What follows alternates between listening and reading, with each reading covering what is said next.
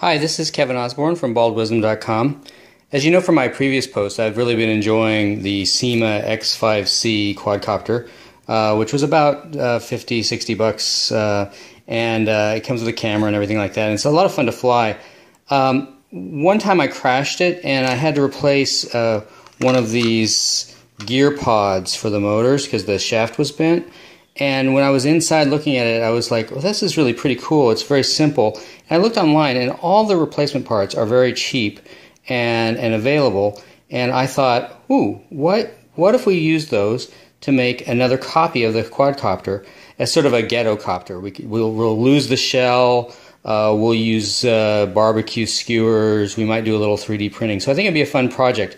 And in this part one, I'm just going to go over the parts. So I ordered a full part set because it was cheaper and easier, even though I may not even use the prop guards or the landing gear. But it has a full set of propellers, including a couple extras. It's got all of the motor things, and these conveniently actually fit the bamboo barbecue skewers that I have. And it has motors and the gears for the motors. One thing that I didn't think of to check is that the screws for the propellers aren't present in the kit. So I'll need to get those. I think I just ordered some, but they're coming from China, so it'll take a while. So in the meantime, I'll probably just borrow the ones from my existing quadcopter.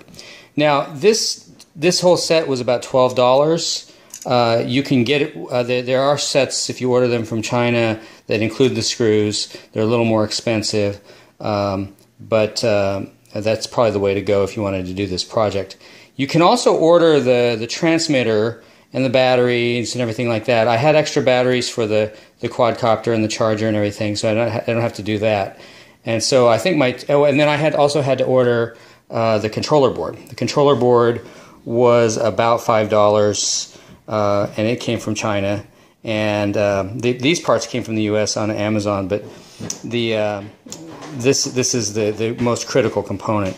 So we've got $17, and we'll have hopefully a functioning quadcopter, but I'm going to use the transmitter from the Syma X5C.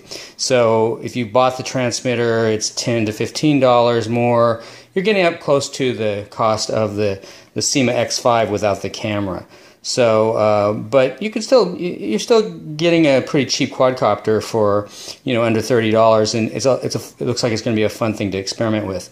Now, whether or not we're going to be successful, time will tell. But I just thought I'd share the plan with you, and look forward to another update on baldwisdom.com.